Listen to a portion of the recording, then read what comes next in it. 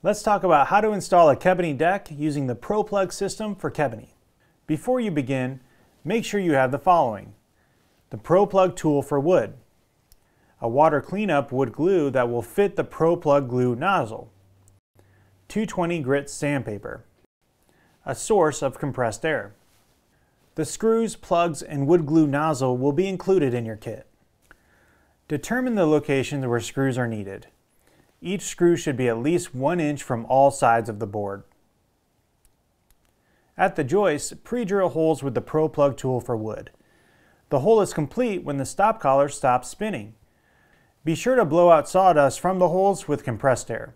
With the work surface in a horizontal position, place the wood glue nozzle in the hole and push the glue bottle down.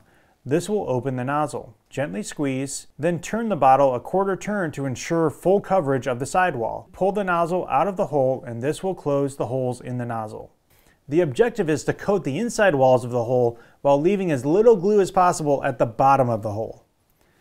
You can glue several holes at a time and then go back to insert the plugs as long as you add plugs before the glue begins to set.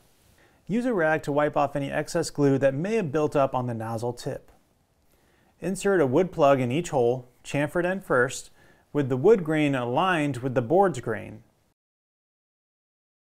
Using moderate force, tap plugs in with a non-marring mallet until the plug is flush or nearly flush with the work surface. Any excess glue can be wiped clean with a damp rag. Lastly, sand by hand the work surface to ensure transition between plugs is completely smooth.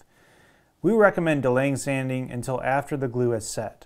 Oversanding may reveal a lighter shade in the wood, which is temporary and will even out over time. For more installation guidelines and steps, you can go to our website or video channels. If you haven't already, you can order Kebony decking and fasteners direct from Kebony online. Enjoy your new deck!